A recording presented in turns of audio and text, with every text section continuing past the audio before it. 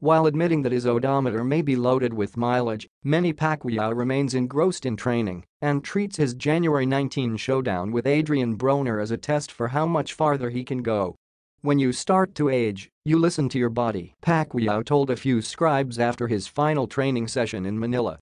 "You don't train as if you are still that young because at this age, your body doesn't recover as fast when you were still young," said Pacquiao, who turns 40 on December 17. "If you keep on pushing when your body is telling you to stop, that's the time when you suffer from a burnout," said Pacquiao.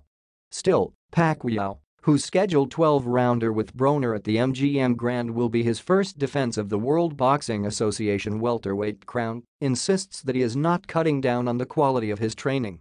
"I always work hard when it is training day. I still push myself to the limit when my body tells me that I can still do more," he said, adding that his free time consists of doing cross-training, like playing high-octane basketball.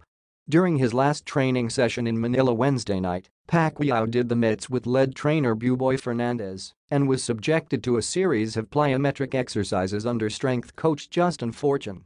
Pacquiao is now in General Santos City where he will train and celebrate his birthday before flying to the US on December 22. Fortune is going to head to have his own gym ready in case Pacquiao opts out of the Wild Card Boxing Club in Hollywood.